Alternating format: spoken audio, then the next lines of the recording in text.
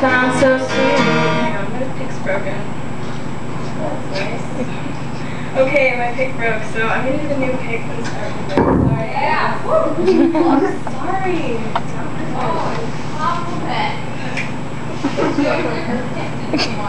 You know what, Alex? If you really wanted to give me compliments, you would just be sitting up here, wouldn't you? It's the remix. Well, fine. Okay, I just like messed this up, I think. Don't worry about it, we're all drunk. Okay. Sorry. It's gonna be a great video. Alright.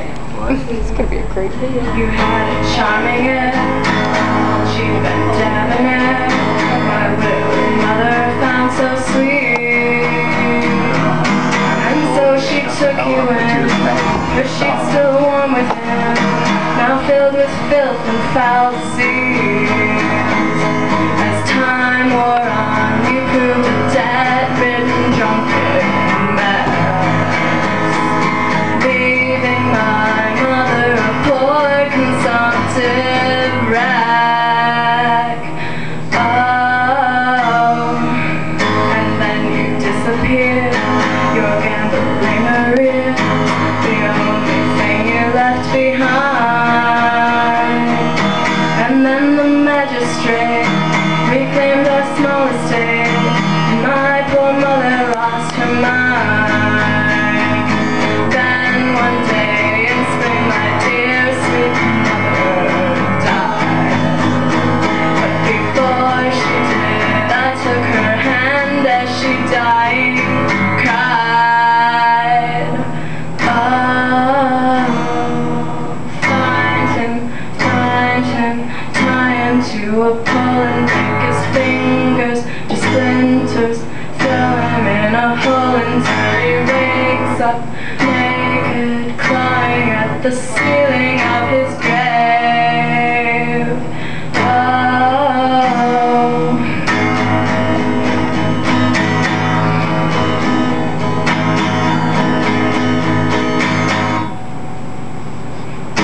It took me 15 years to swallow all my tears among the urchins in the street, until a priory took pity and hired me to keep their vestry nice and neat.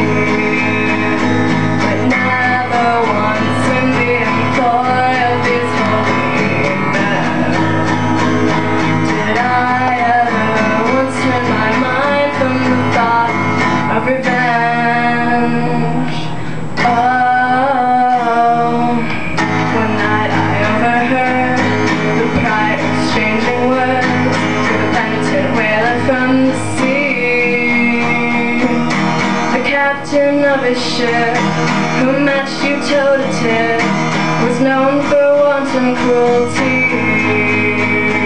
The following day I shipped to sea with the privateer, and in the whistle of the wind I could almost hear. Oh, find him, tie him to a pole and break his fingers to splinters. Throw him in a hole until he wakes up naked, clawing at the ceiling of his grave. Oh, there is one thing I must say to you as you sail across the sea. Always your mother will watch over you as you avenge this wicked deed.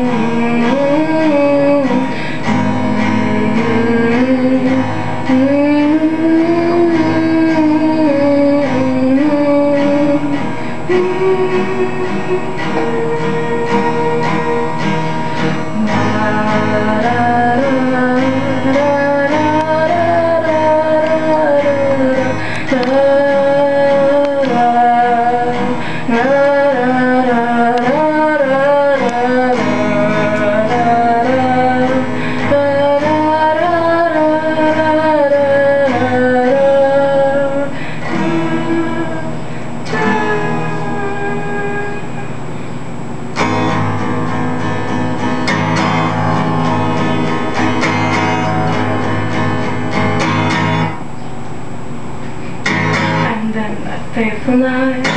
We had you in our sight after 20 months at sea. Your starboard flank abeam, I was getting my muskets clean, then came this rumbling from beneath. The ocean shook the starboard flank and the captain well. Before us grew the angry jaws of the giant whale.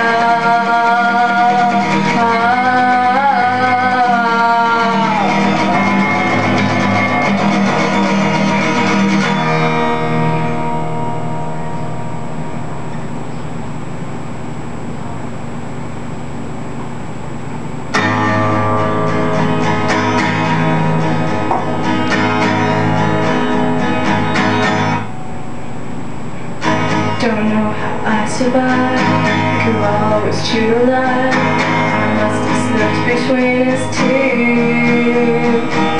But oh, what providence, what divine intelligence, that you should survive as well as me. It gives my heart great joy to see your eyes glow with fear.